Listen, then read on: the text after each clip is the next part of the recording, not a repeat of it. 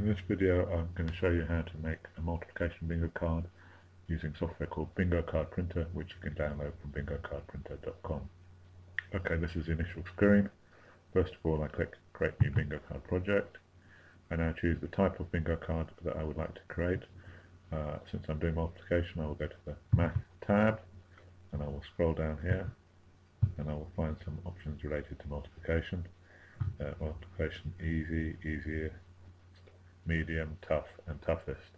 I can select the one I want, in this case easiest, and I can either double click or select it and click OK, and there's my example multiplication bingo card. I can actually edit this item. I can add new items, I can delete items, I can change the order of items, but I'll leave that for now.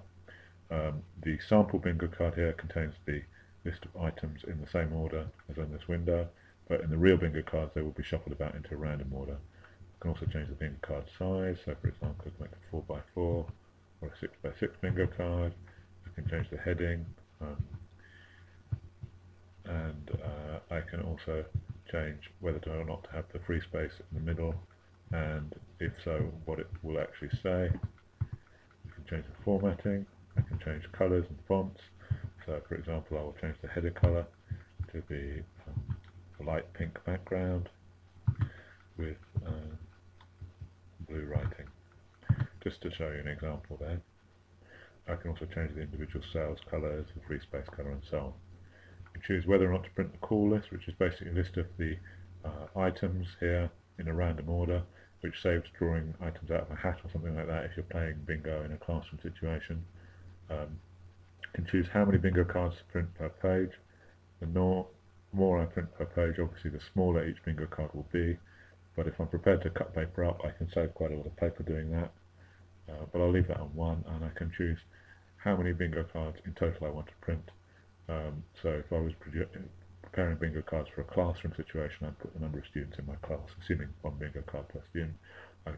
It's 8 at the moment. I could make that 80 or 800 or 8,000, so it's very easy to produce large numbers of bingo cards very quickly.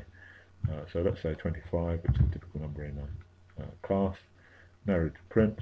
I'll do print preview so you can see on screen the results. The first page is the call list. Here you can see the items in random order. I'll zoom out a bit so you can see the whole page. Next is the first bingo card. Again, the items here are random order, and if I do the next page, it's a different bingo card, and the next page is a different bingo card, and so on. That's basically it. If you go to bingocardprinter.com, you can download a free trial version of the software, and hopefully you'll like it. And when you like it, you click the register button, follow the instructions, and upgrade to the full version of the program. Thank you very much. Go to bingocardprinter.com. Thank you.